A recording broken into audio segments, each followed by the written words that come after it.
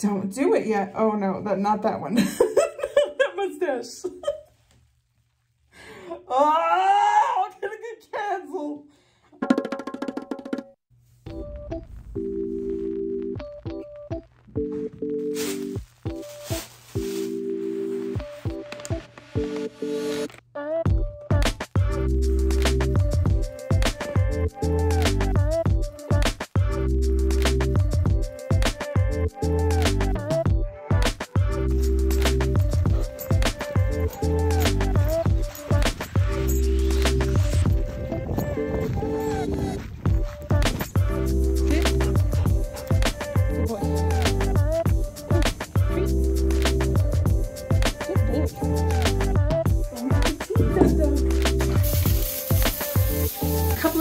Asking what kind of hygiene stuff I use. For shampoo, I use the Biolage Hydro Source. It's a little bit expensive. It's maybe like $30 a bottle, but it literally lasts me forever.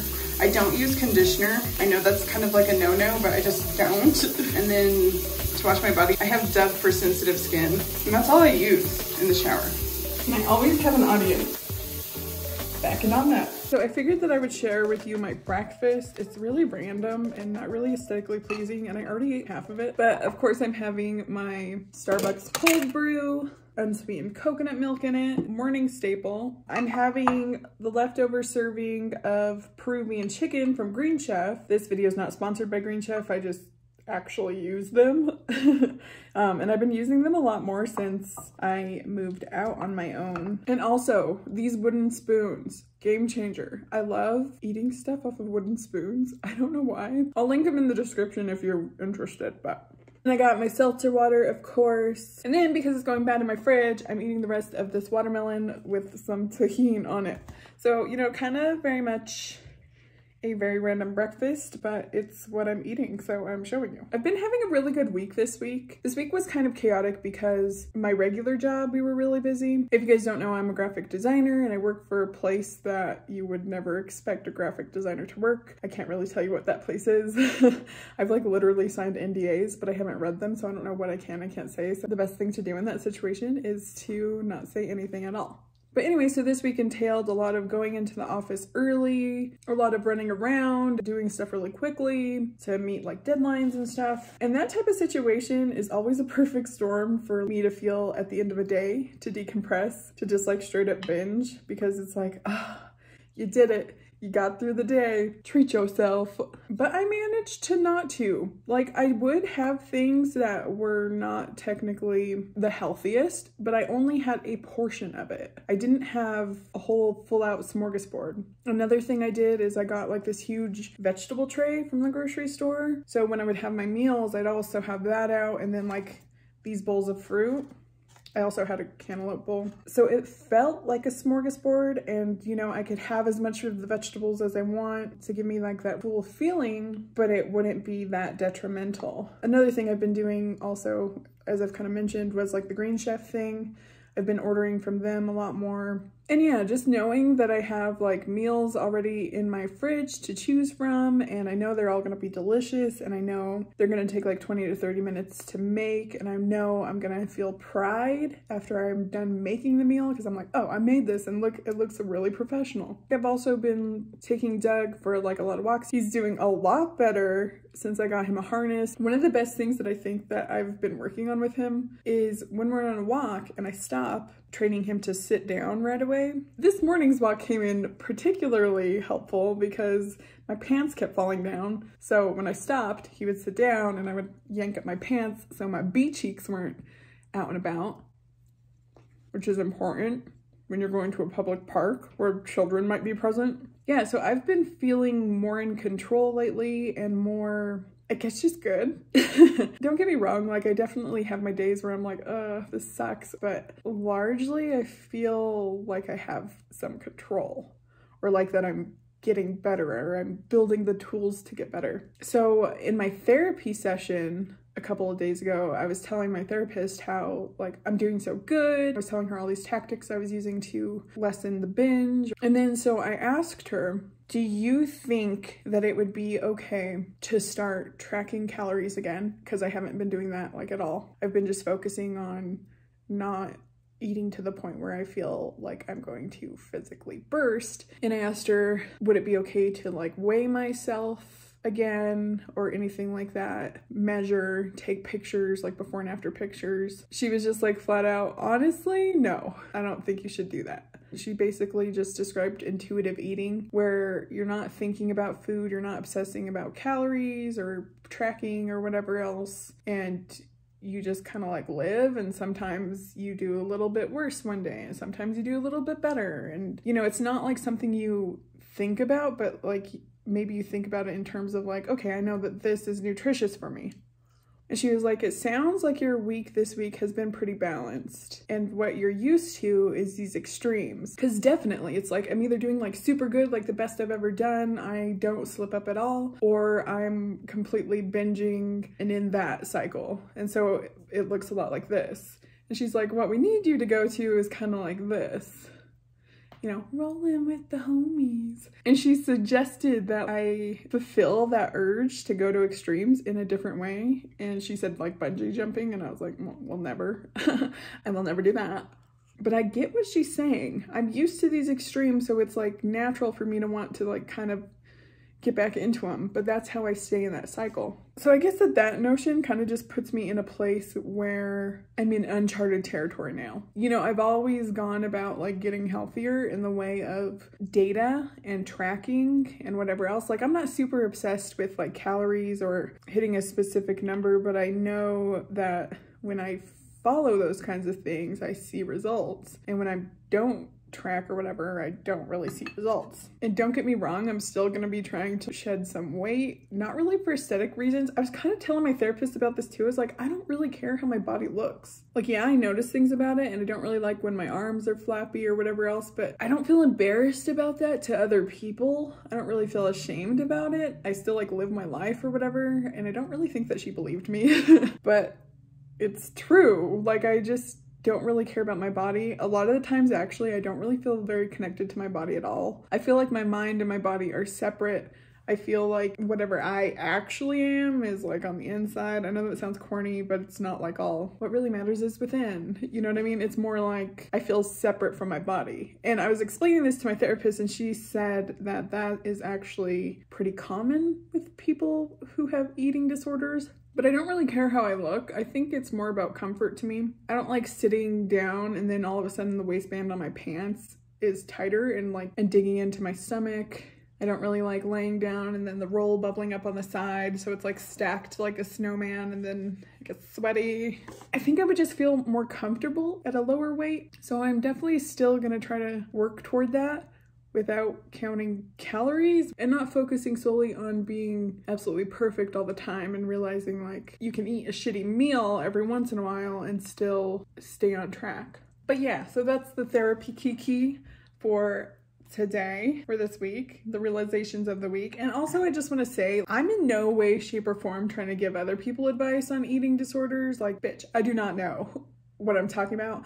I'm pretty sure even if I went to school years and years and years, got like a doctorate, got like certifications, was top in my fields for eating disorders and dietary needs and everything like that, I would never put out generalized information like, oh, you should be doing this. I would never do that, because I totally think it's like a whole individual type thing. I think my situation is going to be different than the next person. Binging in general, like, people do it for a lot of different reasons, and I would never feel comfortable being like, hey, this is what you should be eating, this is what you should be doing. And that's what I've been doing with my whole weight loss journey too, is like, it's been about me. Like, I've never been like, everyone should be doing this. So yeah, when I talk about therapy and stuff, like, if something resonates with you, great. But I also think what I'm doing may not be for everyone, and you know, I'm just documenting my own story. I'm never trying to impose that on anyone else.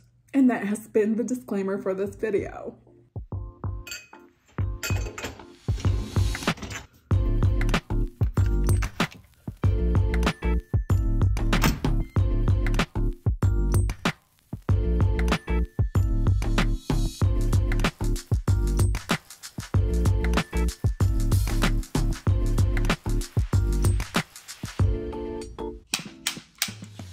Can y'all be honest with me?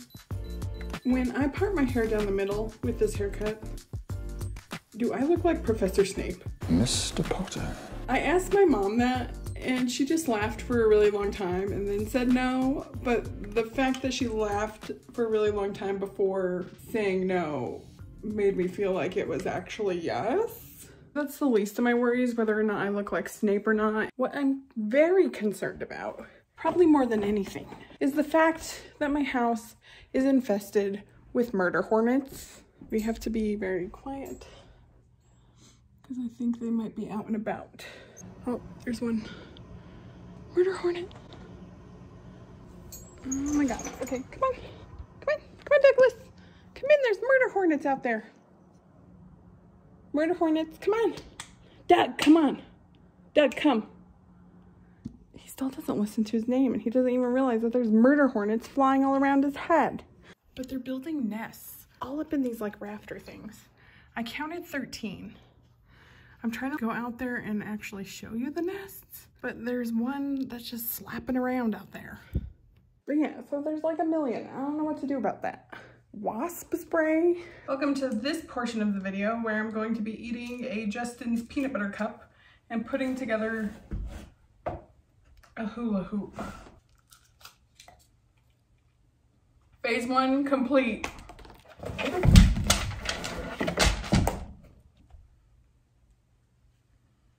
Okay, Douglas, put it together. I bought this monstrosity months ago. I'll have to look it up on Amazon when I bought it because it was definitely way before that trend that everyone's doing on TikTok where they like try weighted hula hoop for a week. Don't want to be one of those people that say they liked it before it was cool, but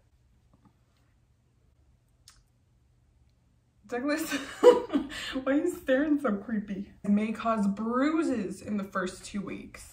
And that's no lie. Do you remember those circuit workout places that they had? There was this place that me and my mom used to go to. It was called Ladies Workout Express, and it was like a knockoff of Curves. And the whole concept behind those kind of places was that you do like a circuit workout. There's like a machines arranged in a circle, and every like 30 seconds or 45 seconds you would switch machines and you'd go around like once or twice depending on how long you wanted to work out. But in the middle, you ended by going in the middle and doing a weighted hula hoop in front of all the other ladies. And this was just like a torture device. I don't know why I thought it was so fun, but it literally would bruise around your middle when you like first started doing it. But yeah, so I wanted one of these again.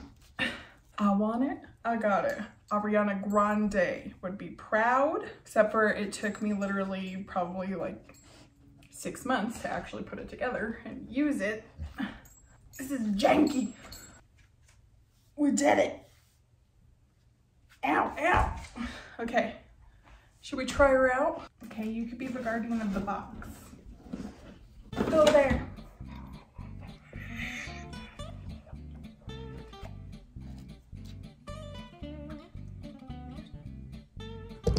We will set you right here, and the mailman's coming up, so we're just gonna pretend like we don't see them. Go lay down. I don't want you to get hit. Good boy. Ow!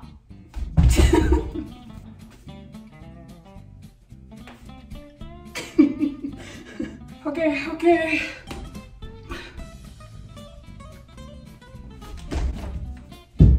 The pants over the belly helps the pain. Oh my god. Oh.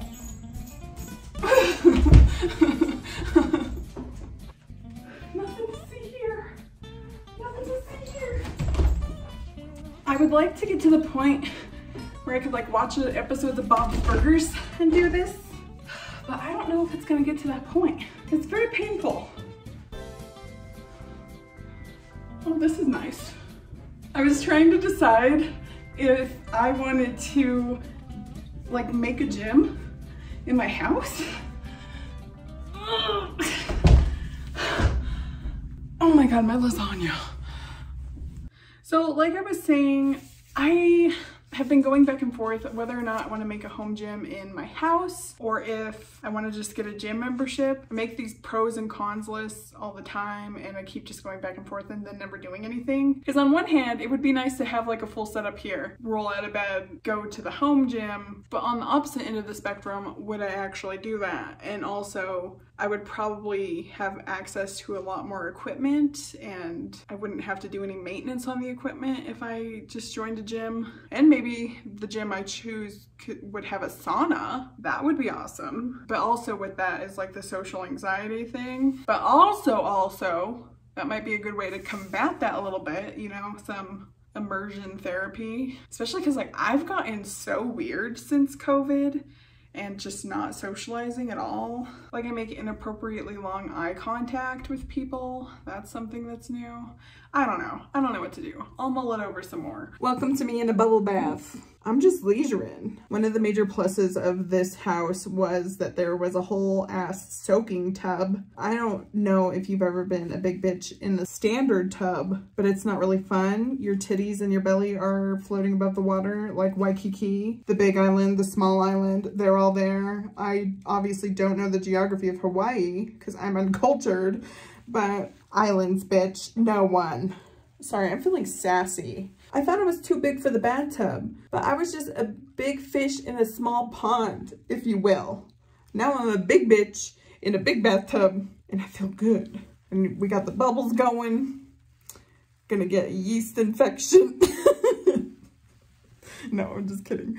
I've never gotten a yeast infection from a bubble bath. I have been the lucky one. I have been blessed. Hashtag blessed. What are we going on about, squad? Anyways, for the rest of the day today, I have been landscaping the front yard, planting a little flower bed. We got 3 pink peonies on deck, some black mulch, sophisticated. And here's proof, my crusty ass nails, that I was out there working my fingers to the nubbins. Not really, it's a really small flower bed, but it took me all day.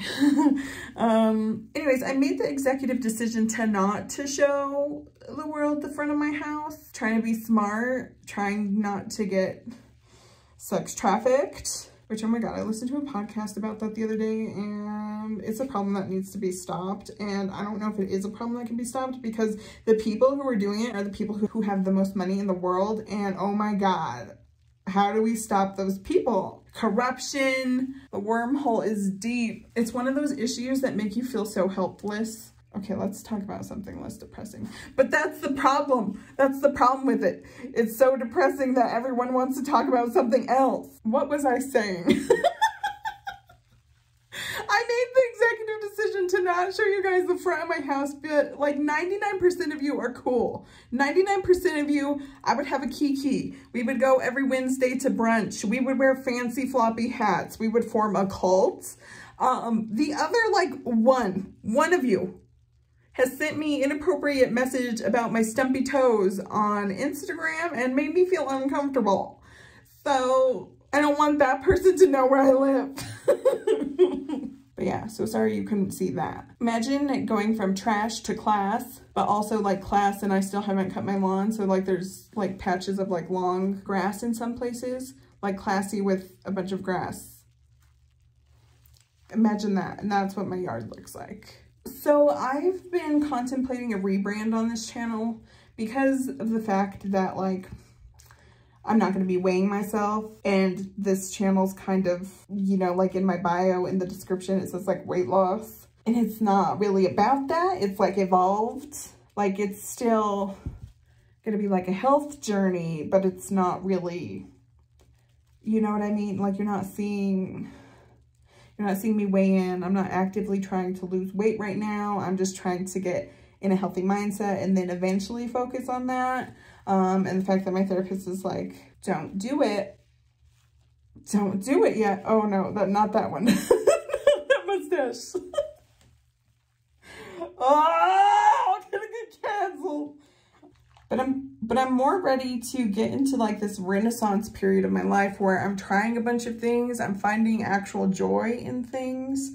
I'm cultivating my interests and just kind of following them down a rabbit hole. But anyways, I want to thank you guys so much for watching and listening to my bathtub rambling.